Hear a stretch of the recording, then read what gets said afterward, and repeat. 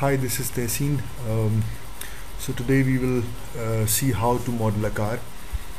This is the um, first part in which I will tell you, what are the basic preparation you need to do before you start modeling the car. First of all, you need to have blueprints of the car, front, top, back, and side view. So something like this. I will open it in Windows Photo Viewer. So something like this, 4 views. So I had a blueprint like this. I separated them into 4 different blueprints. I made sure that the height of the front, side, and the back is same, and the length in the side view and top view are also same. You can use any program like GIMP, which is an open source program. GIMP. I'll just write it. It's GIMP. GIMP is an open source program for manipulating images. It's a very good program, very powerful. There is one more called Inkscape. Call it Inkscape. Inkscape is another very powerful tool used to manipulate the images. Both of them are GIMP and Inkscape are like Photoshop and Corel. So you can get the blueprints from this site called the blueprint, the-blueprints.com. You have to register to download the images. You can go into the blueprint database and you can click cars. Inside cars, you would have all the different cars. You can click inside, go download the respective blueprint. Also, one more thing that you need to do is you need to have a lot of reference images. The blueprints give only 4 different views in 2 dimension, but then there are a lot of times when you have to actually have the reference pictures which help you in making sure that you don't go wrong if there is something missing in the blueprint. So backlights, or maybe front light, all these you need to get. So let's get started. Delete this box, press N. Now we are going to add images. I'll say I'll get the views.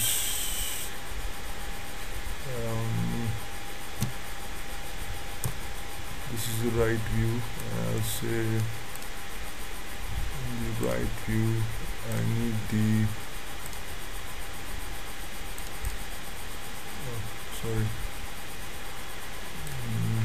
right view I need the image.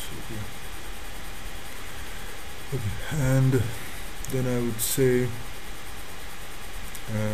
and here you see I'm saying that show only in the right. You can, if you say all, in that case it will show in all the windows, so I only chose right view. Then I'll add one more. I'll say top one, and I'll choose top. Then I will say one more, say front,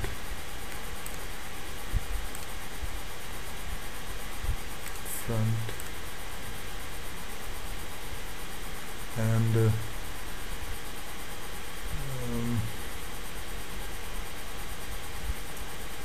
front I've chosen. Okay, then I will say one more,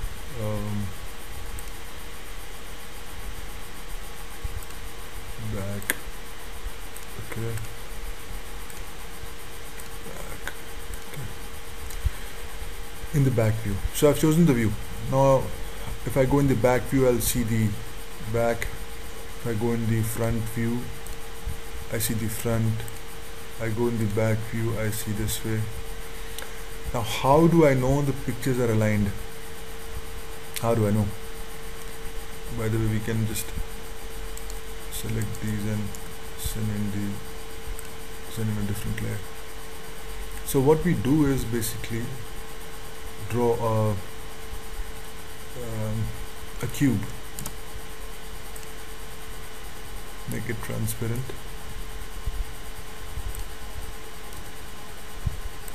Let's say we go in the front view.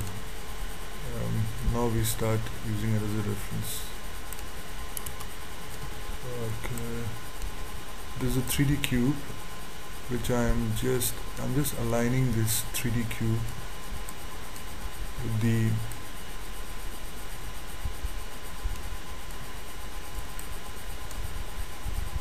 front blueprint.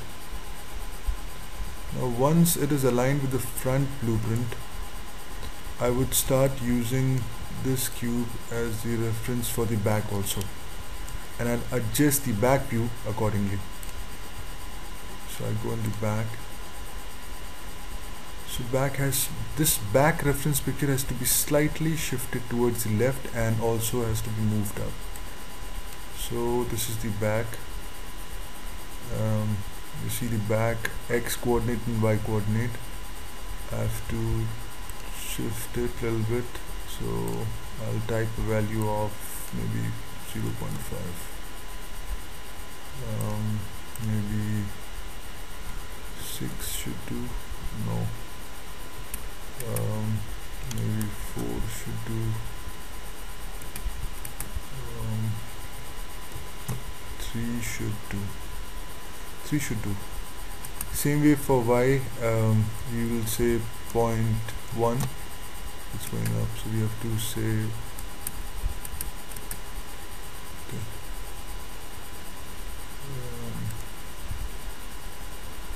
This should do. Okay, there's I think a slight mismatch also in the reference.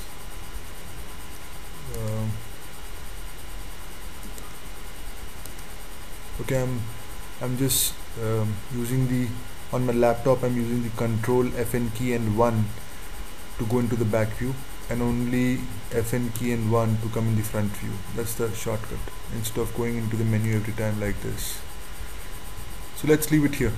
Go in the side view, on the numpad 3 or on in the laptop, FN key and 3. I select this cube, hide, I reduce like this.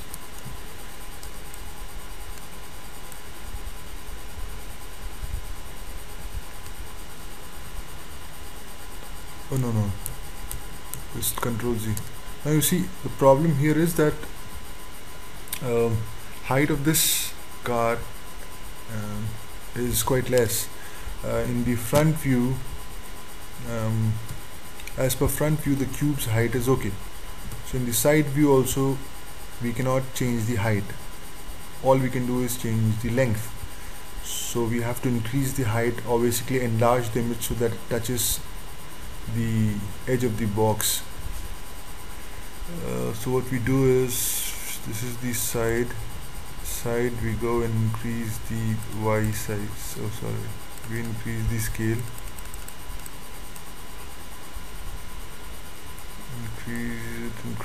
increase it. Okay.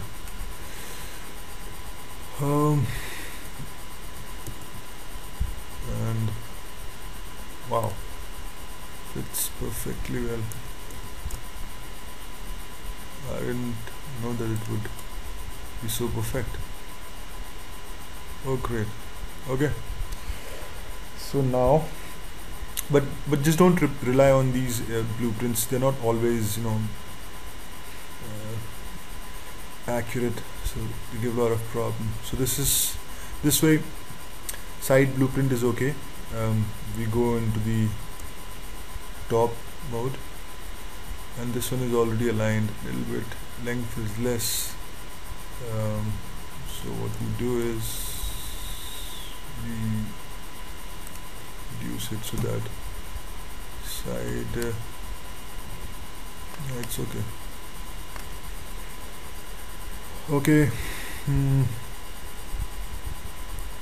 so now blueprint is aligned, same size, all of them. delete this box, and these images are here, all of them. We press N and they disappear, and the palette disappears. Tool we remove right now by pressing T, it's gone. This one we just drag and so we have the space, all the space in this world to start the modeling. Press Ctrl W and save it, somewhere. I save it in Blender.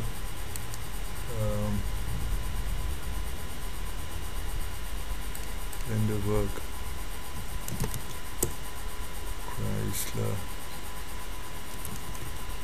300C.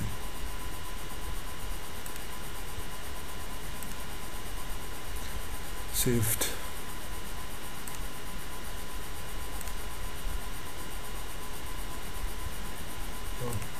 Sorry, Chrysler 300C. Saved. So this way the first part ends. Now after this we will start the modeling.